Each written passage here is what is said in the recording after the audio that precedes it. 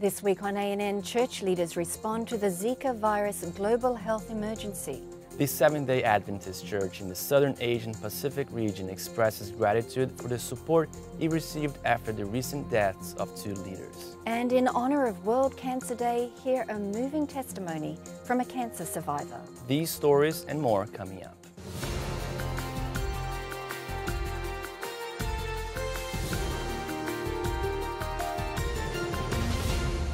This is ANN, a service of the Seventh-day Adventist World Church. Thanks so much for joining us this week. First in the news, on February 1, the World Health Organization, the public health arm of the United Nations, declared the Zika virus a public health emergency of international concern. Outbreaks of the virus have been reported all throughout Central and South America and currently pose the biggest threat to unborn fetuses. The Zika virus is spread through mosquito bites, and the most common symptoms include fever, rashes, joint pain, and red eyes. However, recent reports in Brazil showed that approximately 4,000 women who contracted the virus while they were pregnant gave birth to babies with underdeveloped brains, which is a condition known as microcephaly. Due to the outbreak, the Centre for Disease Control has issued travel notices for countries in the Caribbean, Central America and South America. Dr. Peter Landless, Director of Health Ministries for the Seventh-day Adventist Church, has more on what this means for the international community and what steps people can take to keep the virus from spreading. What can people do internationally and people who travel? The thing to do is to have preventive measures, use insect repellent. At dawn and dusk, keep sleeves down, roll down so that the arms and the legs are not bare for the mosquitoes. And those are the times they come in, except the Aedes aegypti, the mosquito which is the vector for Zika. It feeds at all times of the day. So people have to be careful. Getting rid of mosquitoes is very important, and using insect repellent has to be done. And of course, for the pregnant mother, should not travel to Zika areas and seek advice before traveling to make sure. And Marcelo Niek, Director of Health Ministries for the Seventh-day Adventist Church in South America, has more on the importance of sharing factual information about the virus. Muitas pessoas têm prestado um grande desserviço à saúde pública, propagando boatos, falsas notícias e até mesmo informações danosas à saúde das pessoas. Existe hoje um verdadeiro exército de médicos, bioquímicos, farmacologistas, cientistas de toda forma, estudando, debruçando-se sobre esse desafio. E eu posso dizer para você que quem faz a boa ciência tem uma certeza e uma convicção. O Zika vírus é uma doença infecciosa que está se tornando presente em todo o nosso país e, segundo a OMS, vai se espalhar em todo o continente americano, com exceção do Chile e do Canadá. E esta doença não tem nada a ver com a vacina da rubéola, com mecanismos de medicamento vencido, com uma teoria da conspiração de governo. Até o momento, nós só temos uma certeza, que esta é uma batalha não dos governos, não das instituições, mas de cada um de nós. Então vamos fazer a nossa parte, divulgando a boa informação, prevenindo a multiplicação do mosquito nos focos de água limpa e parada, que é onde ele se reproduz, eliminando recipientes, caixas d'água que estão expostas, etc., e nos prevenindo contra as picadas. The Seventh-day Adventist Church in the Southern Asian Pacific region issued a message of appreciation in response to the outpouring of support after the recent deaths of 2 leaders. The territory's previous president, Alberto Galfond Jr., passed away in September 2015, while its most recent president, Leonardo Assoy, passed away on January 12. Galfond battled with multiple myeloma, and Assoy succumbed to the effects of myelodysplastic syndrome, or MDS. The statement says, quote, "We are especially grateful for the caring and support from our World Church and its administration during this time. Through prayers, phone calls, emails, and other encouragement, you have touched our hearts. This was most recently exemplified in World Church President Ted Wilson's suggestion of a special time of remembrance for our 2 faithful leaders." End quote. Visit news.adventist.org to read the full statement. Thursday, February 4 was World Cancer Day, which is an initiative of the Union for International Cancer Control. The theme for this year is We Can, I Can. People around the world were encouraged to do their part to reduce the global burden of cancer. So in honour of World Cancer Day, Loma Linda University Health sent this report. For 9 years, I was a stay-at-home mom, and I did everything from PTA to Mommy and Me, anything and everything that involved the children, up until my husband got laid off. And I was happy that I was healthy enough at the time to go out and help the family out. I had about 3 different jobs at one point, working up to 75 hours a week. In June of 2011, I found out that we were expecting baby number 4, which was a huge blessing. About a month after that, I had gone in for a physical, and I got a phone call. It was actually on my birthday, I believe it was. I had just turned 32, and the doctor said, "You do in fact have breast cancer." So you go from being excited that you're going to have a brand new baby, and the excitement turns to worry at the same time. At that point, I didn't know if I was, even going to get to keep the baby. We got sent over to Loma Linda, ended up having the mastectomy right at my 3-month mark. If I didn't have the mastectomy, there would be a good chance that I wouldn't be alive to even see the baby. And exactly 6 weeks out of that, I started chemo, and I was on chemo until I was 32 weeks pregnant, and was told by the oncologist that if my body didn't, and the baby as well, didn't have exactly at least the bare minimum of 4 weeks out of chemo, that it could be deadly for both of us because our immune systems were compromised. We were praising God when we hit the 36-week mark, and Chase was born December 31st, so it's a New Year's Eve baby. I told the kids that every year the entire world will celebrate his birthday, but they just don't know they're celebrating his birthday. He's our miracle baby. He's such a huge blessing to our entire family, especially after all that we went through. We all needed something to give us hope. Then February of 2012, I had the right breast removed, and they went in and took all the lymph nodes out of the left breast at the same time. And they gave me almost exactly 6 weeks, again, recovery out of that one, to start radiation. And God has been so good through it all. Their goal was to cure me and not just treat me. So as of right now, I am cancer-free. The diagnosis was actually a blessing in disguise.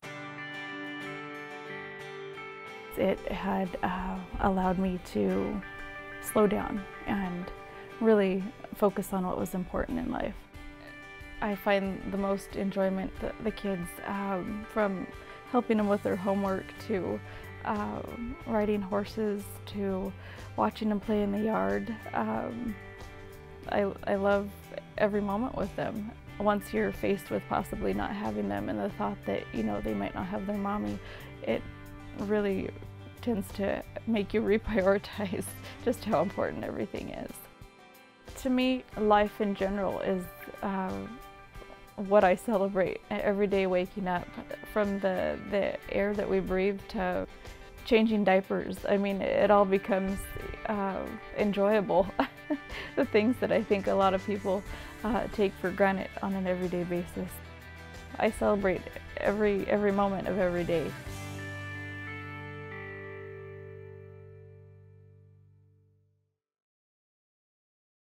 The insurance company of the Seventh-day Adventist Church this week released resources for an upcoming event to encourage local churches to be prepared for worst-case scenarios.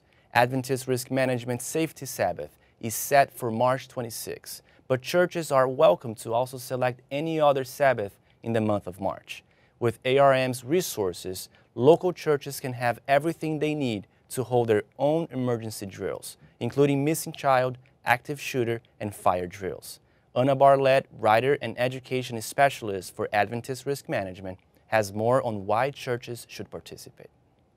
A question all church members and leaders should ask is our church ready? This means ready for any emergency situation. What would your congregation do if an active shooter walked into your sanctuary? Do your children know what to do if they get lost or if someone attempts to abduct them? What if there's a fire? Could everyone exit safely? Holding annual practice drills prepares your church family to respond to emergency situations in the safest way possible. This is the goal of the annual Safety Sabbath. That's why Adventist Risk Management is encouraging every church to hold a safety drill during the month of March. Visit safetysabbath.com to find free resources to hold your own active shooter drill, missing child drill, or church fire drill. You'll find emergency drill guides, cool posters, resources for children, and much more at safetysabbath.com. The governor of Mexico's most populous state recently pledged his support for the Adventist Church's efforts in religious liberty and social programs. Uriel Avila Villegas, governor of the state of Mexico, affirmed the work of the denomination in a private meeting with Ganu Diop, Director of Public Affairs and Religious Liberty for the Seventh-day Adventist Church. The governor said, quote, "I want you to know that you have an ally in the government of Mexico." The governor thanked Diop for his worldwide work in safeguarding religious freedom, and he described him as a man, quote, "who promotes peace and who develops alliances to do good and to support those who need it most," end quote. In turn, Diop expressed gratitude to the governor for his continuing support for religious freedom as a fundamental and universal human right. The meeting was held the day before the beginning of the first Adventist-sponsored Religious Liberty Congress to be held in Mexico City. During the Congress, more than 200 people, including students, professionals, and local church pastors, were encouraged to continue expressing their gratitude for religious liberties as they work to make these freedoms even more clearly reflected within Mexican society. The Seventh-day Adventist Church in southern England recently gave the green light for Adventist media centers in the territory to increase British-based production for the church's official broadcast network in the UK. This means Hope Channel UK will be able to create its own channel instead of having to solely depend on programs from Hope Channel International. The network will be able to air targeted programming for local viewers during primetime hours in Britain. Hope Channel UK has more. I've been working in Adventist media for over 30 years now, and it's wonderful to see things developing, and this is now the latest stage. We've had Hope Channel as a presence in the British Union for over 10 years. We've got a brilliant on-demand service, and that's growing every day. And this part now means that we will also have a live stream developing, so you can just press a button and you can watch the best of British and international Hope Channel programming directly on your screen, through your Roku box, through Samsung TVs, on your computer, shortly through Apple and Amazon Fire. There's different ways that you will be able to share the good news of Jesus, solid Adventist messages, through this brand new initiative. The first Seventh-day Adventist school in the Southeast Asian country of Timor-Leste is in urgent need of teachers. When the Timor-Leste Adventist International School opened its doors in September 2015, its presence generated a surge of enthusiasm throughout the community. The school offers an incremental growth plan with an English preparatory class, kindergarten and first grade. Second grade will be added next school year, and approximately 2 grades will be added each year afterward as needed until TAIS is a complete secondary school. With continued growth expected, TAIS will face a shortage of teachers next year. The school needs 2 or 3 new teachers to help cover all the classes. If you are willing to serve as a student missionary for TAIS, visit adventistvolunteers.org, click Long Term, then search Calls, then select from East Timor. Coming up, learn about a clean water initiative in Sri Lanka. I can't remember a time in my life when I wasn't dating a guy or interested in one. And this is where I got my security from as a woman. This is what filled the void in my life. I prayed about it and I said, God, I need your help. My happiness goes up and down with the ups and downs of my relationship. It's dependent upon upon how well my relationship is doing. And I don't want to live this way anymore.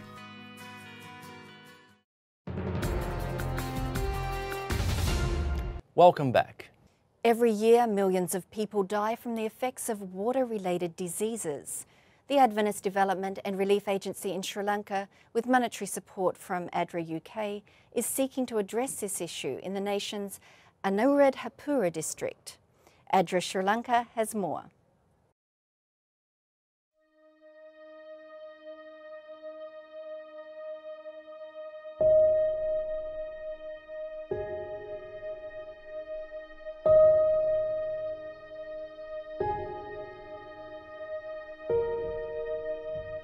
Water is an essential part of life.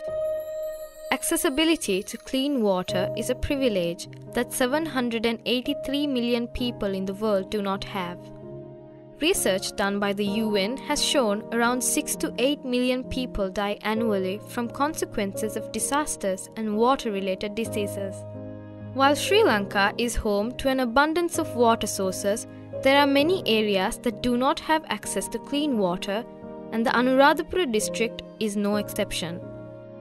It is a known fact that the consumption of unclean water causes many sicknesses and has a direct effect on people's lives. Education is disrupted, economic development is challenged, and overall causes many problems for families, communities, and to the country. Adding to the issues surrounding the lack of clean water is the fact that the Anuradhapura district has a very high number of people that have fallen ill to kidney diseases. According to a research done by the World Health Organization, more than 15% of the population aged 15 to 70 years in the North Central and the Uva province carry chronic kidney diseases. While the phenomenon is known as chronic kidney disease of unknown origin, it is a widely accepted fact that pollutants in the water consumed by communities causes this grave issue. It is into this setting that ADRA Sri Lanka entered the Anuradhapura district with the Gift Water project. Funded by ADRA UK, the project introduced a novel concept of water purification and distribution for the first time in Sri Lanka. Through the Gift Water project, ADRA Sri Lanka established 7 community water dispensers in communities that had a dire need for clean water and had many people affected by the chronic kidney disease. The community water dispensers are special units that purify water using the reverse osmosis technology. Since the water sources for these community water dispensers are deep bore wells, the chances of the water being polluted is almost zero. The project has taken extensive measures to ensure that the water source and the water purification system is safe from pollutants at all times. And finally, in the news this week, on the Caribbean island of St. Thomas, a cafe operated by the Seventh-day Adventist Church has become a hotspot at a popular shopping mall. The cafe only has one item on the menu: prayer. At the prayer cafe, which is open daily, guests can either place written prayers in a prayer box or ask for someone to pray with them right in the cafe. If people aren't able to physically make it to the cafe, volunteers also take prayer requests via the telephone. According to the cafe's owner, Mill Robinson, more than 200 people have visited the cafe since it opened on January 18. For more than 3 years, Robinson has envisioned a prayer ministry that could offer hope in a community that's affected by violence. When individuals come with their prayer needs, they hear soft Christian music playing, get a chance to talk to someone about their needs, and receive encouragement through prayer, says Robinson. She went on to say, quote, "People have commented how soothing it is to visit, how they can sense the presence of the Holy Spirit, and have said they don't want to leave because they feel the presence of God." Coming up, communicators and technology experts are gearing up to meet for the church's annual tech conference. But up next, learn how laughter is indeed good medicine, especially for your brain.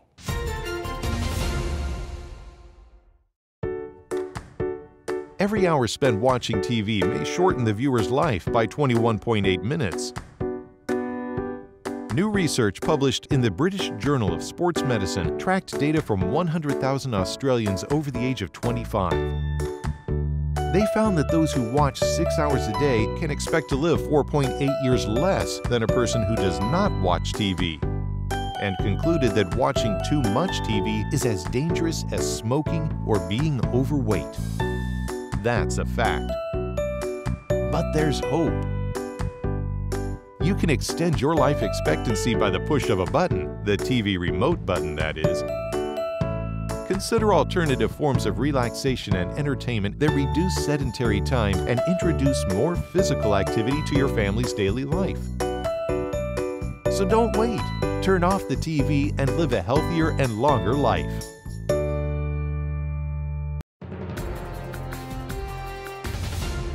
Welcome back. In this week's Live It episode from Loma Linda University Health, learn how laughter can help improve short-term memory.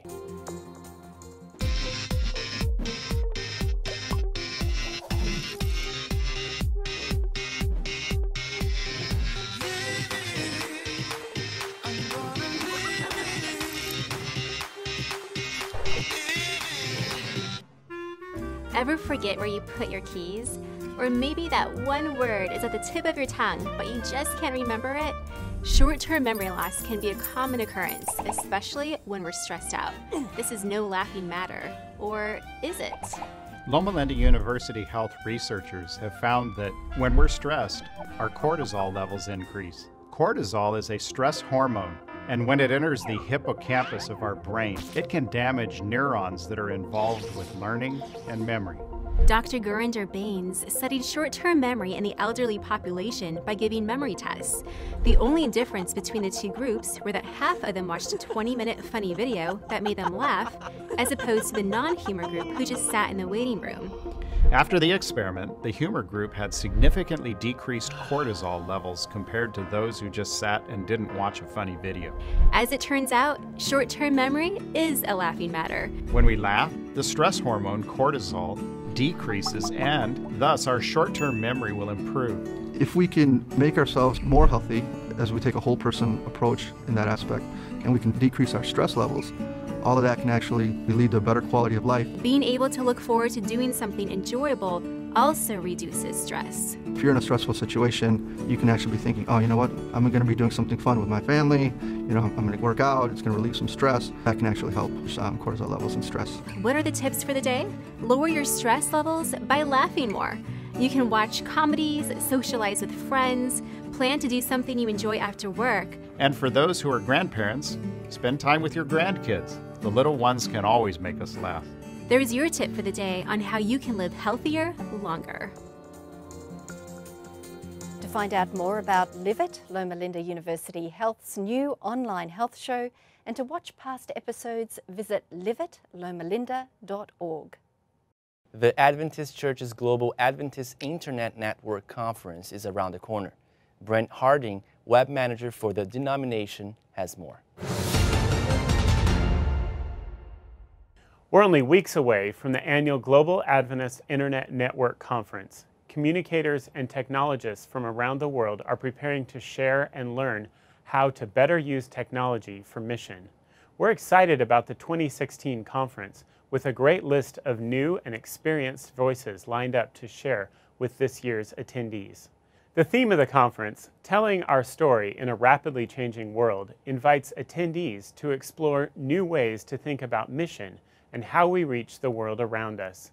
Speakers include Ashley Isley and Erica St. Louis, who tell how ADRA is using digital campaigns to build a bigger reach. Kevin Ames from the Voice of Prophecy sharing some simple steps that they took to dramatically increase traffic to their websites. Designer Daniel Mall will talk about how design is used to influence for good, and Chanmin Chung will share how he uses storytelling in the Middle East. And this list is just scratching the surface. We have planned 3 days of presentations from some of the best speakers. The conference will be held in Silver Spring, Maryland, at the world headquarters of the Seventh-day Adventist Church, February 24 through 27. And this year, we are offering new options for registering that include single-day passes for those not able to attend the whole event. So go to gain.org gain.adventist.org, that's gain.adventist.org, to see a complete list of speakers and to register. You don't want to miss this exciting communication training event. And finally, for today's program, let's turn to David Trim for a look at Adventist history. This week, learn about the organization of the Seventh-day Adventist Church in Mexico. Welcome to This Week in Adventist History. On February 1, 1960, in Port of Spain, the capital of the island nation of Trinidad and Tobago, construction began on the Community Hospital of Seventh-day Adventists. Here you see the hospital's main building as it looked just after it opened. Today, it's a 45-bed hospital that treats around 12,500 patients annually. On February 2 and 3 in 1861, the first meeting of Adventists from across the U.S. state of Minnesota was held in the small town of Pleasant Grove. Church members traveled as far as 100 miles to, as one wrote, take into consideration the wants of the cause in this new state. Plans were laid for concerted outreach across the state, and money was raised to buy a big tent with which later in the year John N. Andrews conducted evangelistic meetings in Minnesota and northern Iowa. And 8 months later, in October 1861, Minnesotan Seventh-day Adventists organized the Minnesota Conference, building on the two-day meeting held 155 years ago this week. And during this week, 86 years ago, the Mexico Union was organized at a nearly week-long meeting, February 2 through 6, in 1926. 6 local missions in the country of Mexico, comprising 29 local churches with 718 members, were separated from what had been called the Aztec Union into a separate union. An American missionary, Daniel A. Parsons, seen here when he was a missionary in England, became the first superintendent of the Mexico Union. Meanwhile, missions in Guatemala, Salvador, Honduras, and British Honduras were formed into the Central American Union Mission. Today there are 5 unions in Mexico with some 700,000 church members. That was This Week in Adventist History. Thanks for watching ANN. Join us next week for more news from the headquarters of the Seventh-day Adventist Church. In the meantime, join our global conversation on Facebook, Twitter, and Instagram. You can connect with Adventists worldwide through more stories, photos, and videos. Visit Facebook/Adventist News, Twitter @Adventist Church, and Instagram @Adventist Church. Our good news for this week comes from the book of Colossians, chapter 1, verse 16. The passage says, "For through him God created everything in the heavenly realms and on earth. He made the things we see and the things we can't see, such as thrones, kingdoms, rulers, and authorities in the unseen world. Everything was created through him and for him." That's our program for this week. And remember, you can always visit news.adventist.org for daily news and videos. Until next time, God bless. Take care.